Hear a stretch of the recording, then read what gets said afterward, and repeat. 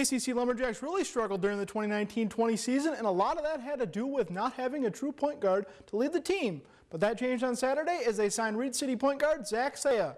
Saya spent all 4 years at Reed City on varsity, and during his junior year he made academic All-State and honorable mention All-Conference.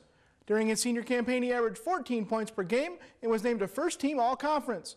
So for Coach Mark Jacobs, this signing was a no-brainer. Actually, it's a great get for us, just due to the fact that one of our areas that we really had trouble with last year, we struggled with, was turnovers. And Zach Saya coming in is a true point guard that really leads and directs, which is what we're really looking for. I'm looking, to get some more guards on the team that really are strong ball handlers and strong passers. Saya plans to major in utility tech during his 2 years at ACC.